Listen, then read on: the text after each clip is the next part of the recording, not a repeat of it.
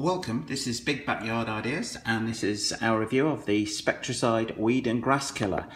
Any questions at all on the use of this product or anything about it at all, then please do ask away in the comments and I'll try my best to answer your questions. So, Spectracide Weed Killer. Why do I like it so much? Well, first of all, it starts killing the roots within just 3 hours of application.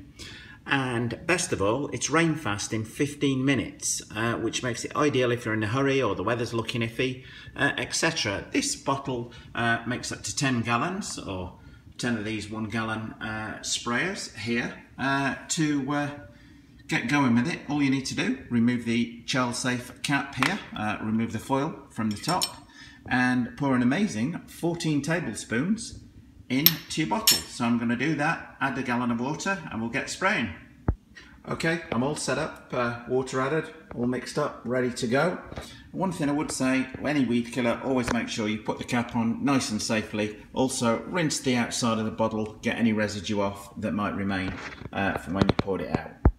Okay, very easy to apply. Once your spray is pressurised, just blast away onto the weed, give it a nice liberal soaking, and that is all you need to do to apply Spectracide Weed and Grass Killer. So I'll come back with the results of that in a day or so. Well, I hope you liked this video, and if you did, then please do like and subscribe. Thanks for watching.